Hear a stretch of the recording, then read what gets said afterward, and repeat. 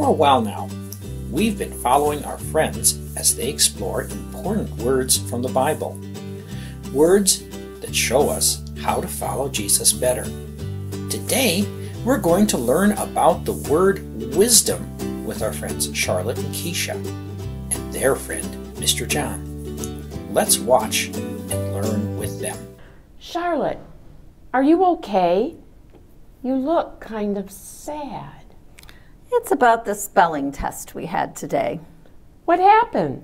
Well, we switched papers to grade them, and Angelica got mine. Oh, I am so sorry. She can be really mean. She was. She held my paper up and pointed to all of the words that I got wrong. The teacher stopped her, but a lot of people laughed. I am so sorry, Charlotte. I'm trying to figure out how to not have this ever happen again. Could you study and practice more? No, that takes a lot of work. I think that I need to figure out how to sneak the list of words in so that I can get them all right. Charlotte, that would be cheating. I don't think your parents or the teacher or even Jesus would want that. And besides, you could get caught. Well, I don't think that Jesus would want me to be laughed at either. So maybe he would understand. I'm not so sure. Hey, do you remember how in Sunday school we were talking about the fact that God gives some people this thing called wisdom so that they can help people make good decisions? Maybe we could find someone with wisdom to help us. What about Mr. John? He's helped us before, so maybe he has some wisdom. Okay, let's do it. Hi guys, how are you both today?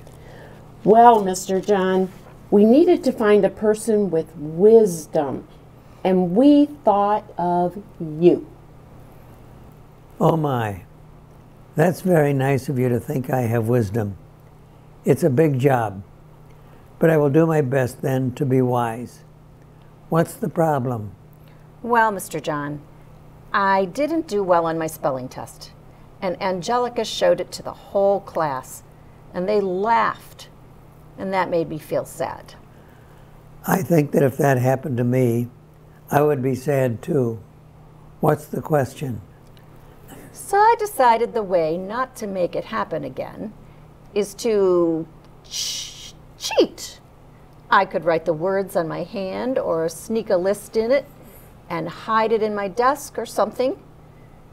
Do you have any wise ideas on how to cheat? Wow, I know that it always hurts when people laugh at you, but I'm quite sure that cheating is not the answer. You might get away with it once or twice, but you would be eventually caught, and then everyone would be disappointed in you. Even Jesus?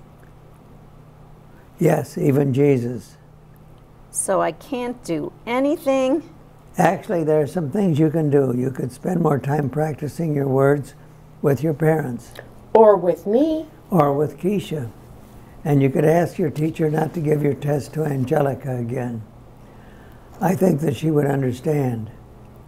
So the wise thing is no cheating and just work harder? Yes, that would be the wise thing to do.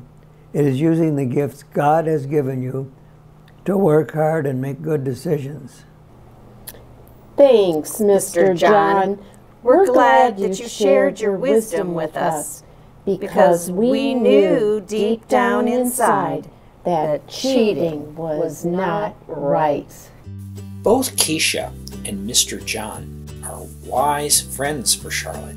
Not because they are smart or because they know a lot, but because they shared God's wisdom with her and helped her know what God and Jesus would want her to do.